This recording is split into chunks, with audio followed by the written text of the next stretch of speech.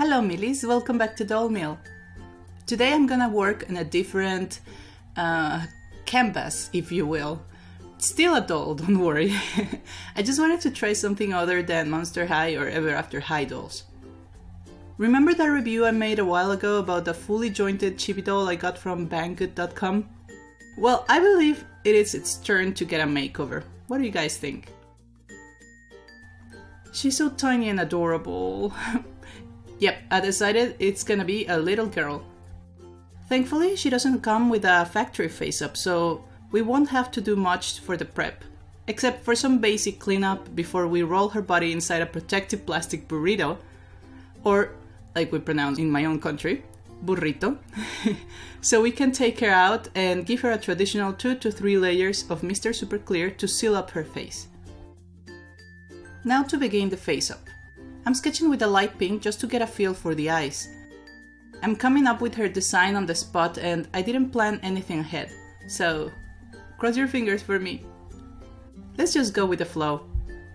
I'm liking how the pink looks on her, so I think I'm gonna stick with a pink theme.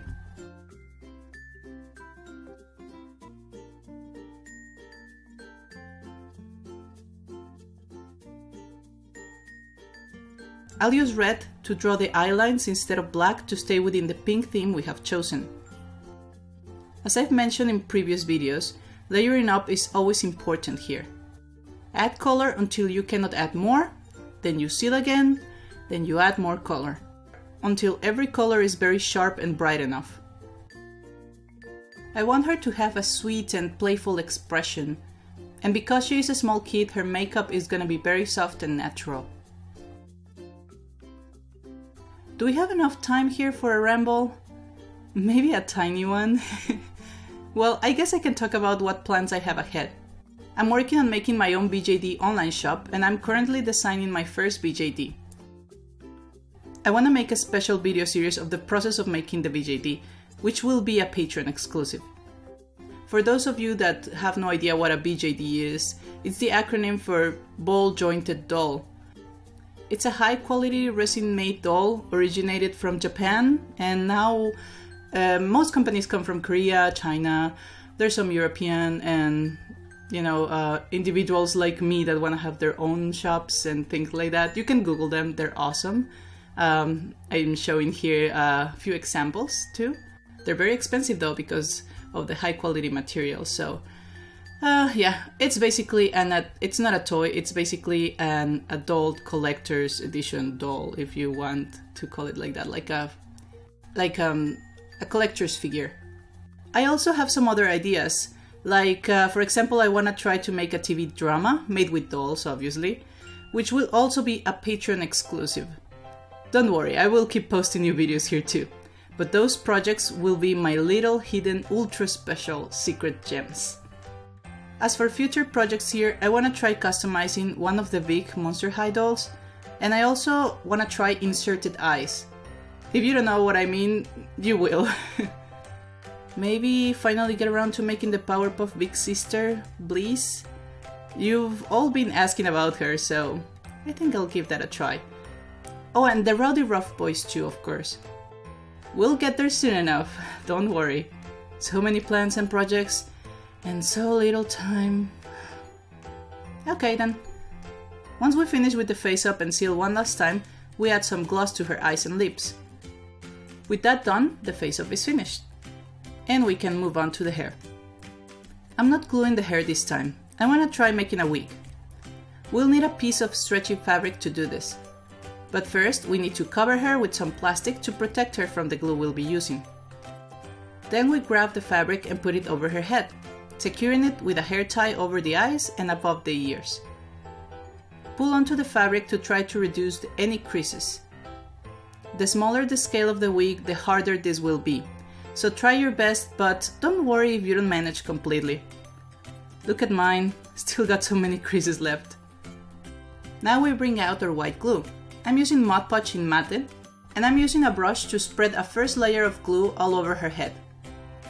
We have to wait for it to dry and then give it another 2 or 3 layers more. So while we wait, I'm gonna prepare the wefts. I have some leftover yarn from Retro Dolls that has the perfect shade of pink I want for her hair. I used it on Tansy last time, remember? I brushed the yarn to get rid of some of the excess and then straightened it with my hair straightener. Now I cut it into smaller parts and use some white glue on the edges to make the webs. When the glue dries, we can cut the excess to make the edges straight. We can go back to the wig now that all the layers are dry. We remove the hair tie and get it off the head. Carefully cut the excess fabric. Now I put it back on her head to mark where I'm gonna cut on the front and mark the beginning of her hairline. Time to glue the webs. As always, go slow, layer by layer, and cutting as needed. Then I just style it a little by shortening the length and cutting the tips, giving it a more natural look, if pink hair can be considered natural. The hair is all done. Now we move on to the clothes. Staying with the theme, we'll use pink, and to counterbalance, I'll use some white fabric. Once again, I don't have a pattern for this size of doll, so I'm putting her against the fabric and measuring by eye. I want her to have a very big, loose shirt. Then we cut the pattern. Now I sew both pieces together on the edges. Turn it right inside out. Then I'm gluing some ribbons to simulate the hemming in pink. Let's try it on. It's looking good so far. Now I draw a small pocket of pink and glue it directly on top. I feel like it still needs a little more color, so I want to take this chance to use my new 3D fabric paint I got from ARTEZA to draw a star pattern. First I draw the stars with some magic fabric marker. And then I'm using a toothpick so it is easier to distribute the paint. I don't want my girl to go commando. No sir, we don't do that. So I'm gonna make her some small shorts. Again, I wing in the pattern. I glue the edges of the bottom part of the shorts with fabric tack to hem them. Then, with the right sides touching, I sew the crotch point. Before I close the other side, I want to add the elastic string at the top. Fold a little fabric to cover it and sew that. When that's done, I can finish the shorts by sewing the other side. We turn them inside out and try them on our doll. Tighten the ends and make a knot, which we will hide later on, but for now I think it looks good. You can see I added a ribbon as an extra detail on the shorts here, but we're focusing on the next part of the costume, the shoes. Using watercolors tutorials as reference, once again, I cover the feet with some aluminum foil and then layer up some pieces of paper tissue with watered down white glue. As the wig, we gotta do 2 or 3 layers and wait for them to dry in between, so while we wait, how about we concentrate on accessories? I wanna give her some type of headband, so I grabbed one from my accessory box that would fit her. I removed the unneeded details and leave it like a basic band. Then I paint it in a lighter pink to match the shade she's using on her clothes. Now I draw a couple of ovals on the pink fabric. We cut 4 and pin them in pairs. We wanna glue the edges and leave a little room at the bottom so we can flip it inside out later. Then I wanna add a bit of glue in the middle and press together so it creates a little fold. I glued the pieces, which now I notice resemble bunny ears. Happy accident, I guess. I glued them to the headband and then I glued a small ribbon in the middle. This way it will look like it's just a big piece of fabric tied in the shape of a bunny style bow on the headband. I finally decorate the headband with some tiny colorful, whatever they're called in English, you get my idea. Head accessory is finished. So I want to give her one more thing and I thought, why not a cute bracelet? So I grabbed this, whatever they're called. My god, my English failed me today. And I just took some pieces on a string, which I then tied to her wrist, and there we go. Small cute bracelet for our Tiny. Back to the shoes. They're finally dry so we can remove them. Get rid of the aluminum foil inside and then cut to the desired height. Using some pink polymer clay, I cover the shoes. Then slowly go adding details on top. and with a needle I draw a pattern on the soles of the shoes.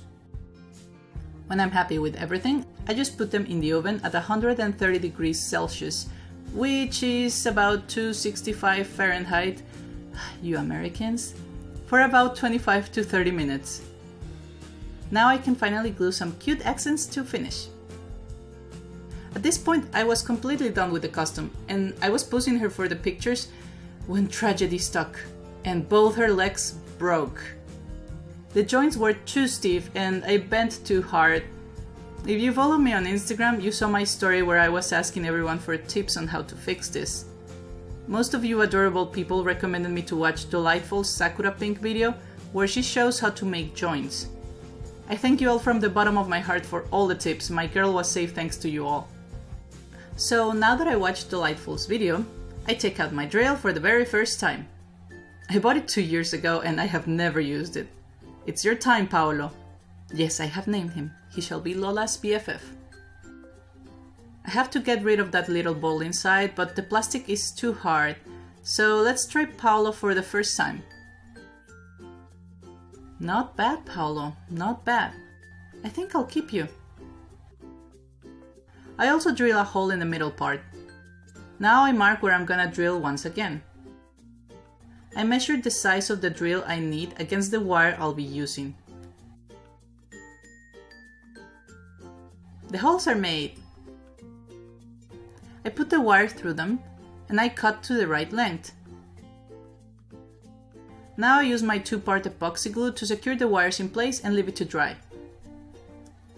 I regretted it after I realized, way too late, that I should have made the tiny hooks and put them through before gluing the wire in place. The following half an hour was so frustrating. Don't make my mistakes, Millies. But in the end, I managed, and you should be left with something like this. Now I grabbed the tiniest elastic band I could find, and I made it even smaller and tighter. And with the help of a string, I pass it through the hole we made in the middle piece and now secure it to the tiny hook on the other leg. It does work, but the legs are way too loose. I need to try something tighter. I will use this elastic string I usually pick for the clothes and do the same thing. One hook first, then through the middle, through the other hook, and then I pull tight. I make a knot and cut the excess. It is still a little looser than I would have liked, but it is way better than before. Disaster has been fixed, and with this, we have finished the custom. This time for good.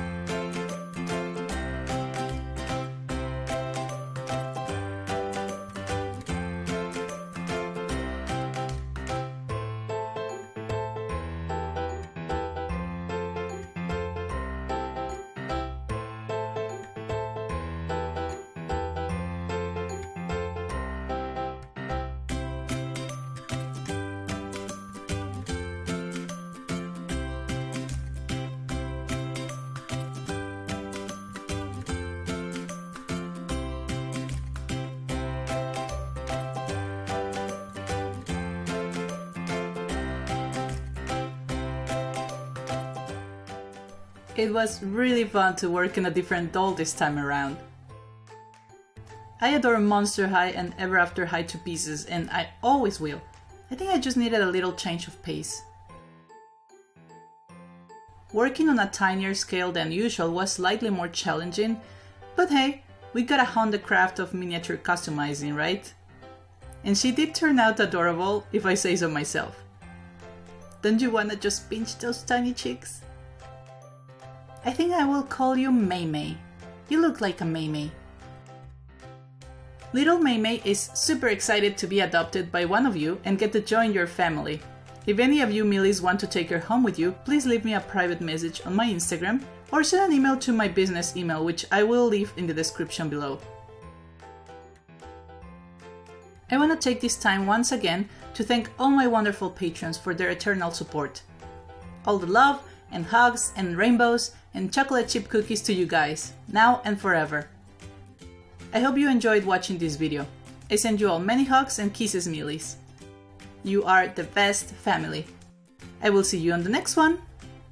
Tschüss!